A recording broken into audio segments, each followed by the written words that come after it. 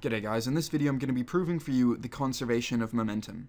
So let's begin by saying we have a whole system of particles. And here we are, I'm just drawing a couple of particles. They can be as many as we like, but I'm just going to draw a few. And let's say that we have a whole bunch of external forces acting on this system.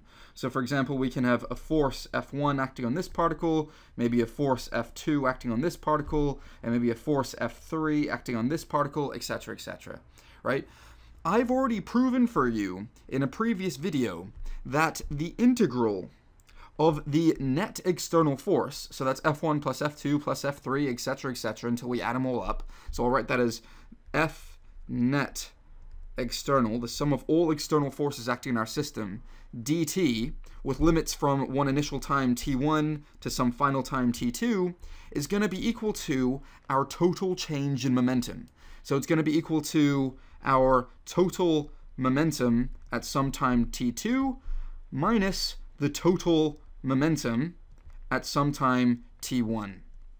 Okay, I've already proven this formula in a previous video, but now I want to show you an interesting result. What happens if it's true that the net external force happens to be equal to 0? So what happens if our net external force happens to be equal to 0? This can happen if all the forces coincidentally cancel each other out, or if all the forces happen to be 0, right? Then we're going to get this result.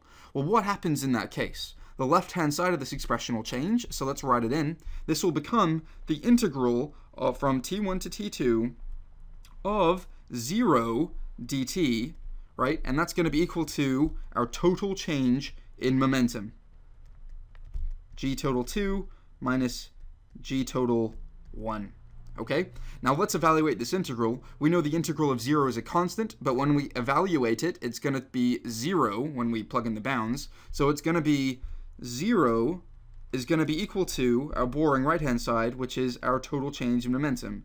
G total 2 minus G total 1.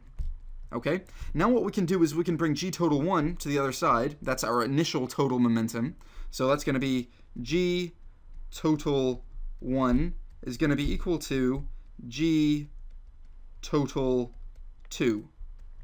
And you may not realize it right away, but if you think about it, we've proven the conservation of momentum. T1 and T2 were arbitrary times, and we've shown that at any time T1, the total momentum is going to be equal to the total momentum at any other arbitrary time T2. So we've actually proven that momentum must remain the same, always, for a system if there's no net external forces acting on them. And this is a big caveat here. If it's true that there's no net external force acting on our system, then we prove the conservation of momentum. I hope that made sense, guys. Cheers.